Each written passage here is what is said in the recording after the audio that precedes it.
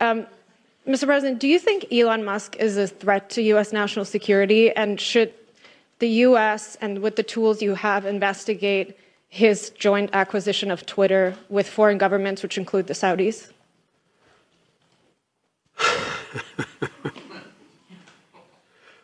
I think that Elon Musk's cooperation and/or technical relationships with other countries is worthy of being looked at. Whether or not he is doing anything inappropriate, I'm not suggesting that. I'm suggesting that it's worth being looked at. But that's all I'll say. And just a quick one. Obviously, a lot of attention on 2024 now that the votes have been cast in the midterms. 2/3 of Americans in exit polls say that they don't think you should run for re-election. What is your message to them, and how does that factor into your final decision about whether or not to run for re-election? It doesn't. What's your message to them? To those 2/3 of Americans? Watch me. Okay, one more. Very quickly. We saw Governor Ron DeSantis with a resounding victory in Florida last night. Who do you think would be the tougher competitor, Ron DeSantis or former President Trump? And how is that factoring into your decision? It'll be fun watching them take on each other. Thank you, Mr. President. I also have a question for you about China. But before I do, I just wanted to follow up on something you said earlier. When you said it remains to be seen whether the Ukraine government is prepared to compromise with Russia.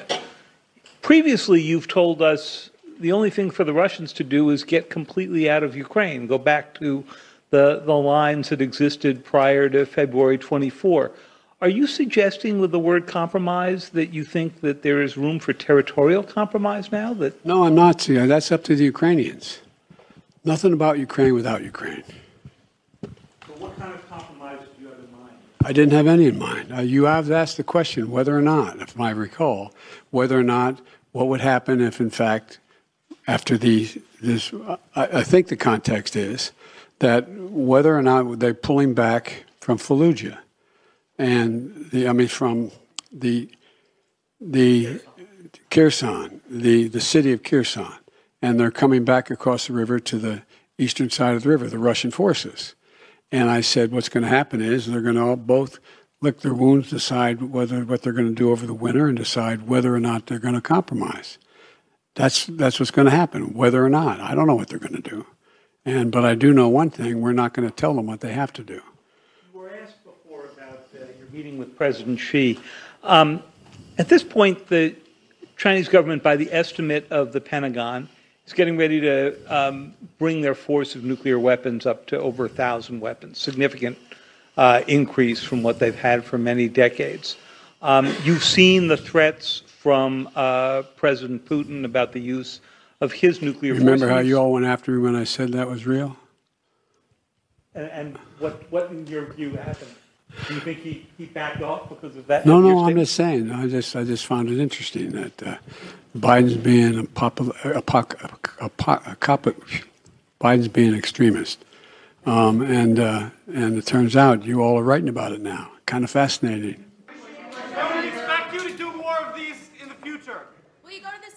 All right, President Biden heading out. A lot of questions being asked of him.